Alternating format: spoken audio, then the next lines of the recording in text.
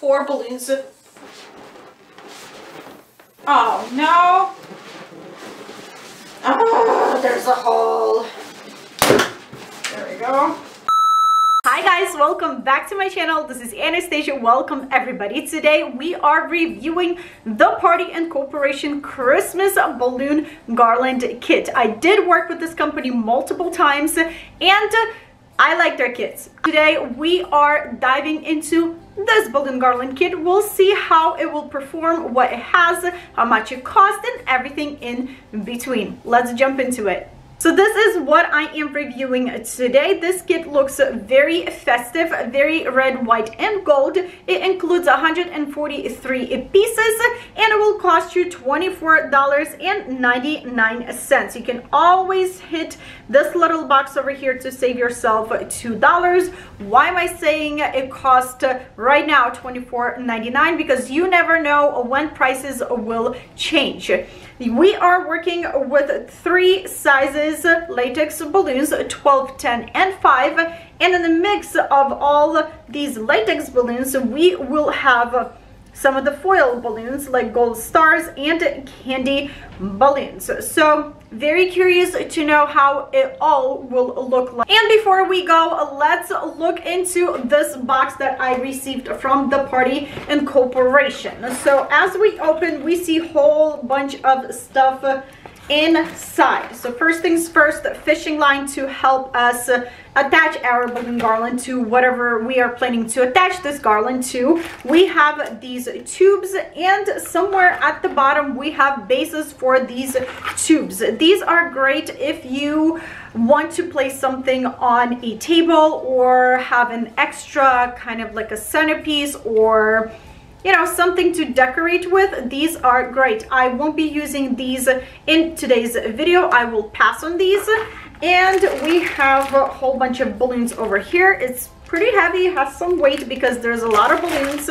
Balloon tying tool. You guys, I can't believe what I'm seeing over here. Do you see what I see? 2 rolls of glue dots. Usually companies include 1 roll of glue dots, and 1 roll of glue dots never enough for me. I always reach for my own glue dots to finish certain balloon garland kit. And I am happy, you guys. This is so awesome and will be so handy. Thank you so much for hearing what I have to say in every single video. Thank you, the Party and Corporation. Then we have some of these guys over here that you attach to your tubes and then you intertwine your balloons into it, and that will form this beautiful balloon bouquet. Balloon strip to construct our balloon garland, and hand pump. If you don't have electric balloon pump, this is very handy. And just because this kit includes some foil balloons, this will be perfect because I never use electric balloon pump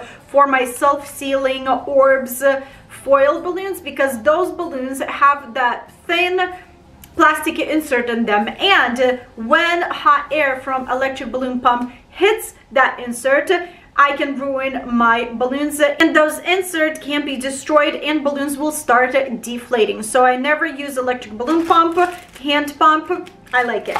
And that's basically all that we have in this box. Let's go and construct this thing. Seems like I can't let you go, you guys, but I promise I have good news. So along with my kit that the Balloon Party and Corporation sent to me, they sent another kit over here for you guys to enjoy. So we are having another giveaway. You guys stay tuned for all the rules. Nothing's gonna be crazy, but I will be checking if you followed all of them. Stay tuned. Now let's go construct this for real. All ready to inflate my balloons. I am using my electric balloon pump. It's a Zoom. I got it from Lauderdale Paper and Balloon Company. If you would decide to purchase anything from Lauderdale Paper and Balloon Company, you can absolutely use my code Anastasia10 for 10% off at checkout. This is an affiliate code and it's totally up to you if you want to use it or not. This code is valid only for your first purchase and if you're a new customer to Lauderdale Paper and Balloon Company. All right, since we are working with a balloon strip, we need to inflate our balloons individually and tie them individually using this balloon tying tool. So here's what I'm doing. setting the box aside because we don't need it right now. Grabbing our balloons and inflating. Once you're done inflating your balloon, use your balloon tying tool to tie a knot. If you want a rounder shape out of your balloon, then press your balloon against the floor. This step is completely and totally optional. You don't have to do that. Some people like more elongated looking balloons, and that's totally fine. I like mine to be a little bit rounded, so that's why I am doing this. If you will be over inflating your balloons and then want to press against the floor to get the rounder shape out of your balloon, I don't think it will work. Just let some air out and then press against the floor, because you would stretch your balloon way too much and it will not give that stretchiness to you to get that rounder shape out of the balloon. So I hope that makes sense. Let's inflate.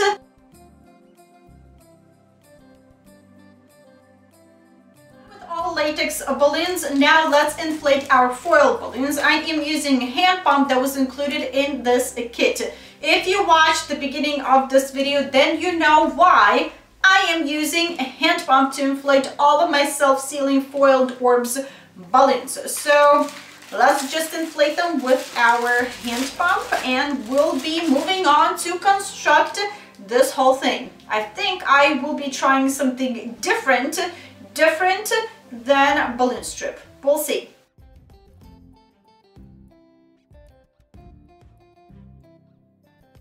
Alright guys, so I feel like I want to make this balloon garland with clusters like I usually do instead of using balloon strip. I want to try something different and kind of step away from your typical balloon garland kit DIY. So let's pair our balloons together.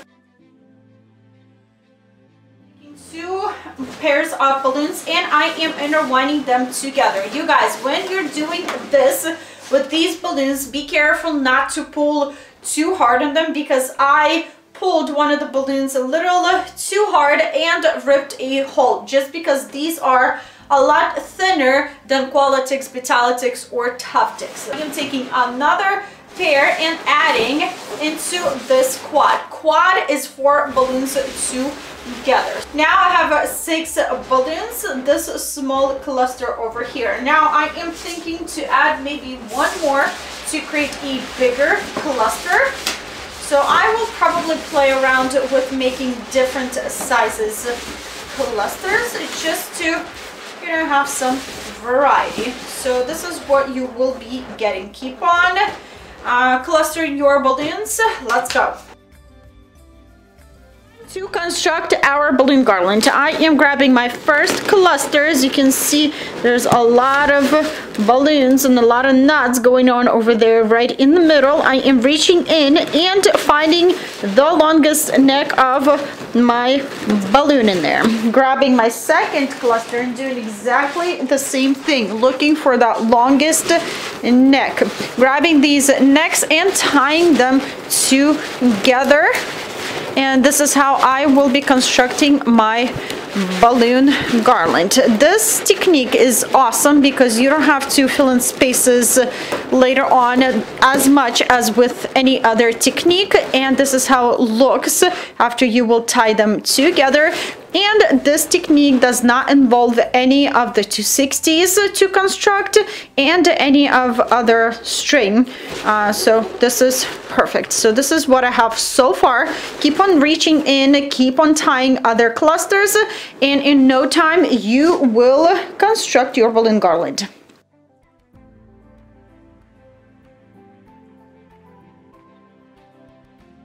I've been struggling to construct this balloon garland with the technique that I showed you. These balloons were ripping on me left and right while I tried to connect clusters together by tying necks of balloons together. So I am switching to a fishing line that was included in this kit, and I will be finishing up my garland with this fishing line. Why ripping? Because these balloons are thinner than Qualitix, Tuftex, or Vitalitex. So I don't know, we'll figure something out, we'll make something beautiful out of it. The fishing line technique brings a lot of memories back. I started making my balloon garlands with fishing line, and then I advanced and started using different techniques. So here's what I'm doing. I'm taking my fishing line and tying this fishing line to my cluster.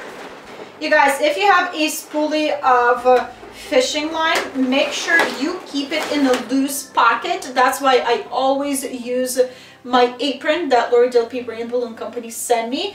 It is extremely handy because you put the spoolie into your pocket and all of this fishing line is not going to tangle on you, and it's not going to go around your balloons, around already made balloon garland. It will save you so much time, and it won't be such a mess. Once I have my fishing line tied to my balloon garland, I'm taking another cluster of balloons, putting right at the end of my balloon garland, applying a little pressure to make sure balloons get really close together, just like this. Grabbing my fishing line and starting to wrap the fishing line around a newly placed cluster. Once, again, around older balloons. To give my balloon garland more tightness and to have balloons nice and close together, I need to pull on my fishing line and push my cluster against all of the balloons that I have behind the cluster. Be careful how hard you will pull on fishing line, because fishing line, even curling ribbon, can't cut your balloons and they will start deflating. So I am pulling on my fishing line, pushing that cluster, not too much, but enough for the balloons to sit nice and tight together. Again, grabbing my fishing line and going around some of the balloons. You guys, to find your own technique, something that works for you, you need to experiment with different techniques to find the technique that works for you. I tried probably every single technique under the sun, almost, and I like to tie the necks of balloons together. It works better for me, so I stopped using fishing line. All right, once you're done wrapping your fishing line around newly placed balloon and older balloons, grab your fishing line and then wrap around one of the balloons a couple of times to stop fishing line getting loose. When fishing line will get loose, your newly placed cluster will start sliding and you will lose that really nice packed feel of your balloon garland. So this is basically what I will be doing again and again. I will be placing clusters and wrapping my fishing line to secure those clusters.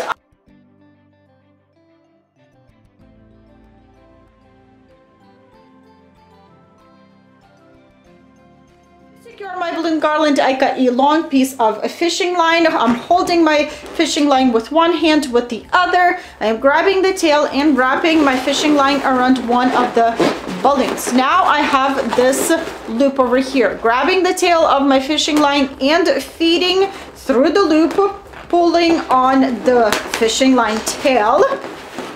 And voila, I have a knot. Do this a couple or a few times to make sure your balloon garland is completely secured. My balloon garland is on my backdrop. It's looking very good. I like the shape that I got out of these balloons. Now it's time to fill in spaces with the rest of our balloons. I did leave 2 clusters and 1 quad of balloons outside of my balloon garland because I want to place them strategically on my balloon garland and fill in spaces and give this balloon garland more curve and more shape. I will be using glue dots that were included in this kit. You guys, I am using a whole bunch of them per balloon because I want to be sure that my balloons will stay on my balloon garland for a long time. I will be using glue dots on my 5-inch balloons and I will be using glue dots on my foiled balloons. With foiled balloons, you need to be careful when you're using your glue dots because glue dots don't like to stick to foiled, smooth, very glossy surfaces. So you need to place your paper with a glue that on a balloon and then scratch it to make sure that glue that will get that grip on the balloon, and then peel your paper slowly to make sure that that will stay on a balloon. All right, let's go.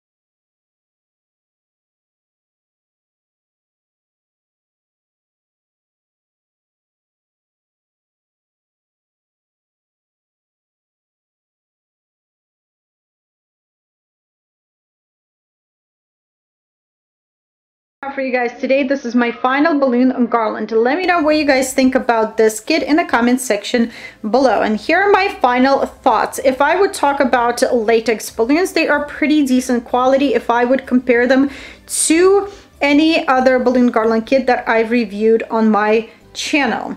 I lost 4 latex balloons and I haven't lost any of the foiled balloons, so I am happy about that.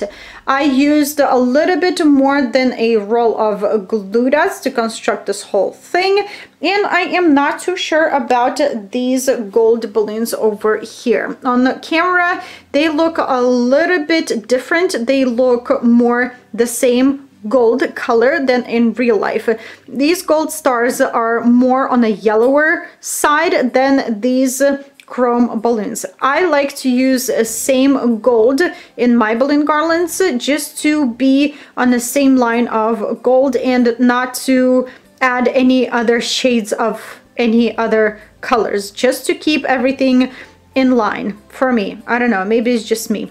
If you look at this candy right here and compare this to the red balloon, it's not really red, it's more of a pastel red, or more like of a pinkish tone red. And if you would look on those candy canes, they are red and this one's not. So I wish that these two candies were the same color. Maybe it's just me again. Overall, you guys, I like the concept. I can see where they were going with this and it's looking cute, right? So everything will be linked and listed in the description under this video, and some pictures will be at the end of this video as well. And to finish this video off, here are the giveaway rules. Nothing crazy, but I will be checking. You must be subscribed to my channel. Follow me on Instagram, diy.with.anastasia. In a comment section below, leave your Instagram handle